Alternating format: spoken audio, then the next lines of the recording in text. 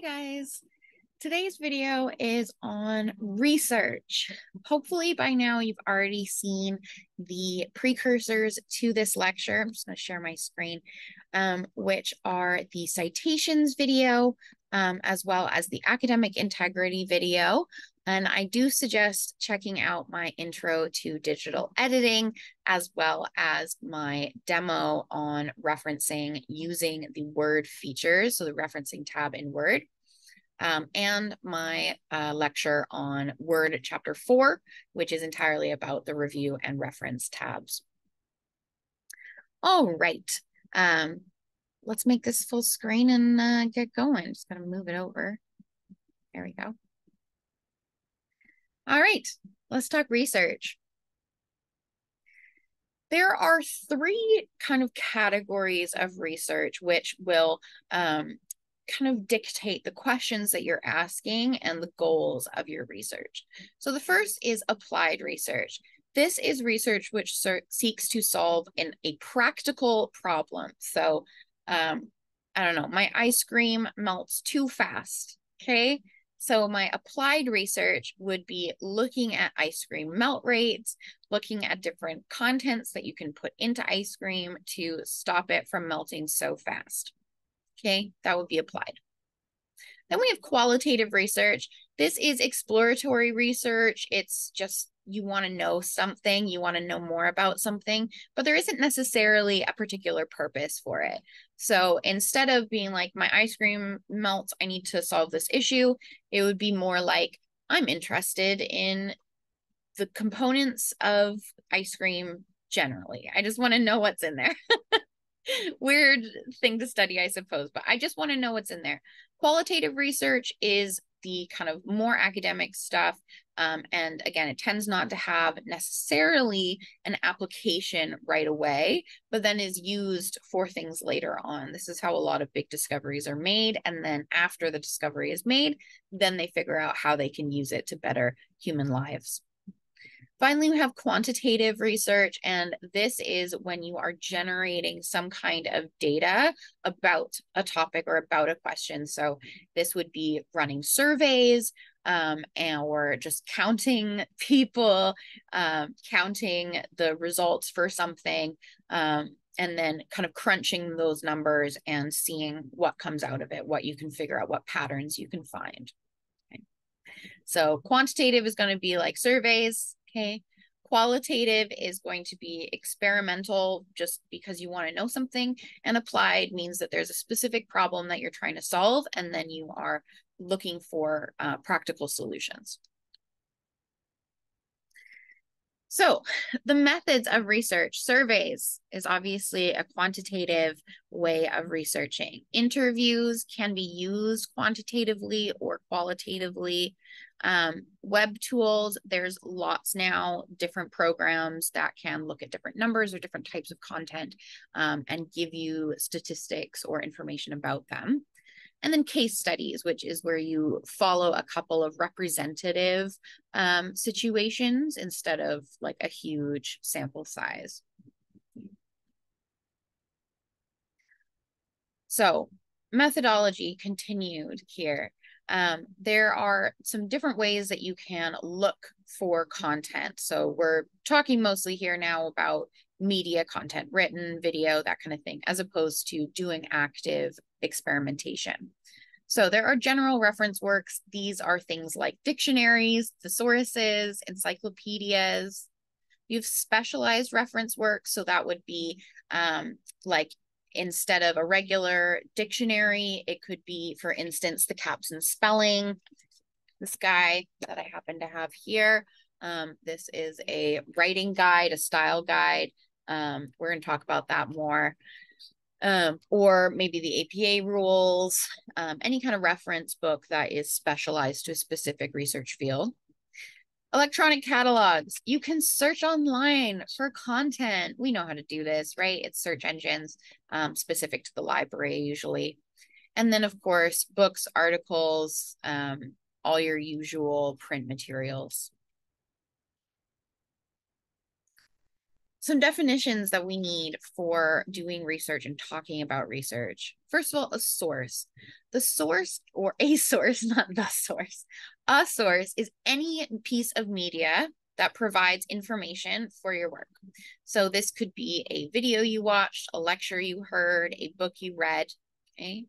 This is going to be used to provide evidence for your claims, to back up your ideas, and to support your arguments. Okay. Also to inform you and to provide good background for your conversations. A database is a collection of media items that can be accessed. So this is typically computer-based, right? Instead of like an old library Rolodex, a database is going to have all of the information about the medium. So it's going to have, publication date and DOI and ISBN and all the copyright material, and then you can search through it and access it. A subscription database is a database, unsurprisingly, that you need a license, paid license, in order to access. So sometimes libraries will give you free access to these subscriptions, so that you can still access the content. So these are things like certain academic journals. You need to have a license or a membership. Academics is usually, that's my example, academic licenses. Things like JSTOR. You can't just go onto JSTOR and download any paper you want. You have to have a membership if you want to get access for free to see the content, because it's not really for free because you're paying for the membership, right? An abstract. So in general terms, an abstract thing, if something is abstract, it means it's not concrete, it's not physical, it's not measurable, it is a concept. Okay, so abstract things would include, your feelings are abstract, right? Whereas your brain is concrete. Yeah. So in academics, an abstract is the concept of your paper. It's going to be a little overview of the paper. It's going to introduce the topic and the question that you were asking, as well as your general findings. Okay, so it's a little summary, a little blurb. This appears at the top of any research paper. It's a good way to check whether the paper is going to be relevant for you. Methodology, which I've already mentioned slightly. Methodology is the term for how you access, obtain, and interpret your information. Okay. So if you're thinking about, let's say, an experiment, the methodology would be, how did you run that experiment? Were there controls? What was your sample size? What type of analysis did you run? Okay. There are two kind of categories of sources here, okay? So there's primary sources and secondary sources. Primary sources are direct accounts from people that witnessed or had an immediate connection with the thing that they're talking about, okay? If you think about court, if you've ever watched a trial or are interested in law at all, when they say hearsay, it's because it wasn't primary, okay? A witness can only testify to things that they themselves experienced. That's primary source. Okay. A secondary source is compiled by somebody else or some group of other people, but it's taking the primary sources and then combining them and maybe interpreting them, talking about them. Okay. So primary source, if we're talking, let's say, history, primary source would be a diary, and a secondary source would be a textbook or a, just a history book, regular history book. Okay. Both sources obviously have benefits to them and are useful for different things. Okay, types of sources, what are they? I'm just going to leave this on screen for a second if you are interested in some different types of reference books, if you want to get creative with your sources instead of just finding little articles online. There's a whole bunch of stuff that you can access and kind of learn from in different forms. Okay, notes on the types of sources. So both primary and secondary sources have value. You do want to include both. Okay. Just because a source lacks some kind of authoritative qualities that we're going to talk about, it doesn't mean the source is bad or untrustworthy or shouldn't be used. You want to have a range of sources, but you want to be honest with both yourself and your reader about the value of that source, how reliable it is, how robust it is, and where you found it, right? Obviously, talking to, let's say, interviewing a celebrity, that's a primary source about them, right? Talking to them directly versus talking to a fan of theirs or even a family member of theirs, right? Those are no longer, well, they're still kind of primary sources, but they're not as direct. So you have to kind of think about how many layers has this gone through? How many times has this been rethought of? And yeah, we're going to look at some qualities that sources should have. So you're going to evaluate your sources on a couple of different categories. First, the authorship, the date. How recent is it? Has there been new work since? Is it out of date? What support your source has within it internally. So what sources does the source use? What the publisher is and what that implies, and the writing style as well. Okay, so let me go slightly into these slightly more. Actually, no, I'm not, because I'm pretty sure I talked about it in the citation lecture. So I'm going to skip over it, try and keep things brief. Ooh, got a video loading. Try and stay on track here. Watch the citation lecture. Okay, this is a strategy from the textbook on evaluating your sources. Okay, and they call it CARS. So that's credibility, accuracy, reasonableness, and support. So that's just another way of considering the aspects of your source and whether it's a good source, how much you should trust it, how much stock you should put in its conclusions.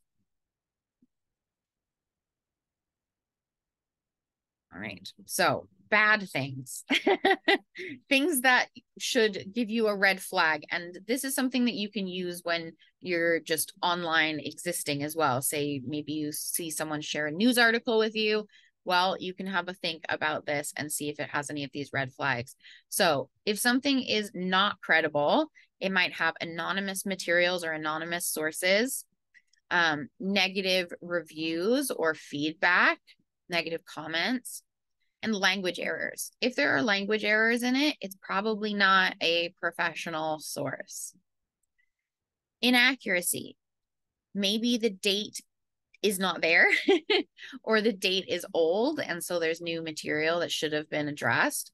If they're making generalizations or using big abstract terms, and if they don't adequately address their opposition, if they say, oh, so-and-so was wrong, but I'm not going to tell you how, that's not a very valid source, or at least it's not a robust one.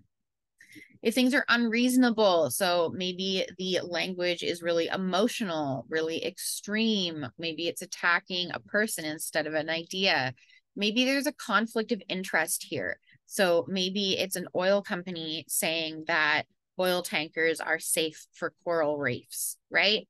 That's a conflict of interest, okay? Inconsistencies, contradictions internally, and of course, if it's not supported, so there's statistics or charts that do not have adequate like labeling or do not have sources, there's not adequate quoting, and it doesn't refer to its own sources, and it doesn't declare when it's done research and when they haven't, and when it's just from their own background. Author credibility. So some things to look at for authorship. First of all, who are they, right? Who are they generally?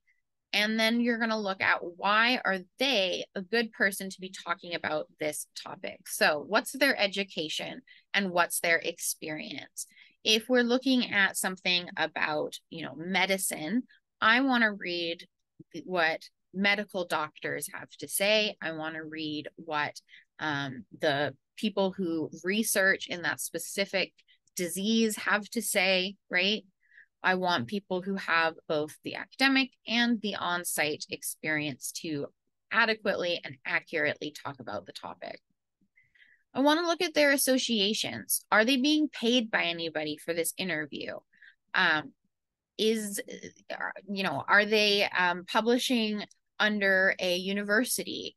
Have they been, associated with a public university? Are they associated with a weird private college that doesn't have accreditation, I can't talk, like, certain private colleges in the States that, have like faith proclamations instead of regular research agreements. Okay? Are they involved in any professional organizations, guilds? Are they involved in the community, right? Are they on the board or of anything? Like, what are they associated with? And is that a conflict, or does that support their knowledge and experience in this field? And of course, do they have other publications? What have they said before? Are they used to talking about this? Have they been researching this for 20 years and publishing about it every year? Or is it their first foray into the subject, right? Things to consider. When you're considering the credibility of the publication, so for this, I mean where it appears. So if you're reading an article in a magazine, I'm talking about the magazine or the newspaper or the journal, whatever the smaller work is appearing in, the publisher, okay? Who published it? So first of all, what type is it? Is it a popular magazine article or is it an academic article? Those are going to have different levels of credibility and detail. Has it been peer reviewed? If it's in an academic journal, the answer is yes. That's the highest standard that you're looking for. That's what you want. The more important your research, the more important it is that it's been peer reviewed. Editorial boards, that's who's on the board, who does the peer review, who decides what's published. Are they affiliated with anybody? So is this an independent publication? Is it affiliated with a school? Is it affiliated with a business? Is it affiliated with any kind of activist groups? Do you agree with those groups? Is it affiliated with a political group? And so on. History of the publication, how long has it been around? What does it usually publish? And reviews. Does it provide reviews within the further publisher? So like, is there an article and a response? Are reviews allowed? And what do other people in the community say about the publication generally? Quoting versus copying. Okay, so you are allowed and in fact encouraged to take information from other sources and incorporate it into your work, right? It's like that Newton quote, if I've seen further than others, it's because I'm standing on the shoulders of giants. So you've got to recognize those giants and give them some credit, but they want you to climb up there, right? That's the whole point. So a quote is any language that is taken directly and precisely from a source. It hasn't been changed. It's exactly word for word the same. To do this properly, you have to put it in quotation marks, okay? So indicate with punctuation that it has been taken from elsewhere. It needs to be blended into your own sentence. So not just plopped in there willy-nilly, it needs to be blended into your own sentence, and it needs to have proper citation. Okay. Copied material is a quote without citation and proper punctuation. It's pasted into your own work and is in plagiarism. Please watch the academic integrity video for more about that. Okay. When you are selecting quotations, you want to remember this is going to be blended into your own work. If you can summarize what they're saying in your own words, do that. Whenever possible, put it into your own language, use your own words, okay? But if they have said something in a really strong, compelling way, maybe they've used a really good image or just really great description, that's when you want to pull that quotation and use it. So you're looking for strong images, strong phrases, strong examples, the best of your source, okay? If you can write it in your own words, you should, but if you can't, or if theirs is just so much better, then that's when you want to pull the direct quote.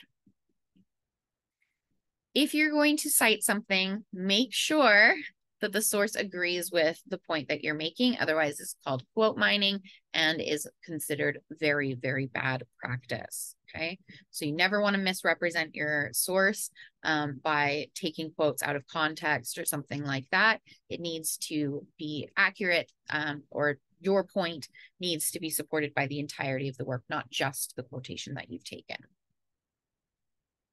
Unless you're arguing against it, obviously. Paraphrasing is what is usually encouraged. And this is when you put the information into your own words, use your own language for it, and sum up the information from the source. This still requires a citation. Okay. It always requires a citation, but it doesn't require any fancy formatting or anything like that, like a quote does. So when I've said that the quote needs to be integrated into your own writing, what do I mean by this? I mean that any quotation, any phrase that you're taking should be blended into a larger sentence of your own. You should be able to then read that sentence out loud without acknowledging that there's a quote, and it should be grammatically correct. You can make little changes to quotes in order to make it grammatically correct with the rest of the sentence or the rest of your work. So maybe you need to change the tense of something. Let's say you're doing a fiction work. You always talk about characters in fiction and events in fiction in the present tense, but your piece of fiction was written in past tense. Maybe you need to change that tense. That would be allowed. Maybe you need to put in an extra word to clarify something because it's missing a pronoun or it has a pronoun and you need the noun, etc. You want to change your sentence before you change the quote. Changing the quote is your last resort, but you can do it. You use square brackets. If you are interested in this, we can talk about it. I can talk about grammar for the rest of my life. So let's chat about it in office hour if you are having any issues with integrating your quotes. So regarding changing quotations, again, this should only be done as a last resort after you've changed your own writing to try and accommodate it. This should only be done to clarify things. So provide information that is missing because you're taking the quote away from the rest of it, or for grammatical reasons, again, to make it work with the sentence. So changes are done in square brackets, and these can be things like tense, subject-verb agreement, clarifying pronouns. Like I was saying, maybe it says she, but you don't know who she is. So you need to put the name in. Shortening, if it's really long or if there's like a bit in the middle that you don't need, you can put some ellipses there. Or you might need to add articles or pronouns like my, hers, that kind of thing. Block quotes. So if you are quoting something that's longer than 3 lines, okay, which should only be done if the text is extremely excellent, right? I'm talking about essays here. For your presentations, you can put a block quote on the screen if you want, but then just focus on the key points, right? But for an essay, you want to avoid having a bunch of block quotes because then you're not writing anything yourself. But it can be useful. So if you need to quote something longer than 3 lines on the page, you need to format it as a block, which is indented away from the rest of the writing. Again, if you want to see this in person, if you have any questions about the formatting, chat with me. We can look at it together. I can show you some examples. If your work is short, it should not have block quotes in it. This is only appropriate in a longer work. Okay. Also, if you've been given a word count, quotations don't count, okay? Block quotes do not count in word counts. And some professors do not count internal, like integrated quotes in word count either, although that's more difficult. Okay. So just keep that in mind. So guidelines for quotes. They should not take up more space than your own words. Your own words and your own writing should take precedence. Should always be blended into your own writing. And if you're including a quote, especially a block quote, you've got to explain in text why you did so. So you need to provide context for the quote, then give the quote, and then provide commentary on the quote. Okay, so what does this quote show? What are you telling me about it? What are we illustrating? How does this support your argument? Okay, a search engine. This is just a little tool that I'm including because, again, study guide. So if you have taken ITC with me, you'll know all about search engines. Later on in the course, you are going to be assigned my lecture on the intro to the internet, where I'm going to talk about search engines in more depth. But for now, a search engine is a software tool that allows you, the human, to search for, open, and look at objects online. So any kind of media online, any kind of web content, whether that's a picture or a website or an article. The engine maintains its own database, so you will get different results on different engines. They're maintained by programs called spiders. There's a whole lecture on them. Check that out, Intro to the Internet. So there are some tips that they give you for using search engines. Gonna again leave this on screen for a second. I would come back to this list after you've seen your intro to internet video. But essentially there are ways to optimize your search, give it a little more information about which words you're looking at, what queries are the most important. Okay, we did it. We got all the way through. That is chapter 4, research. Hopefully you have already watched the intro to citations and the academic integrity video. If you haven't, go do that now. And I will see you for the next subject. Alrighty, bye.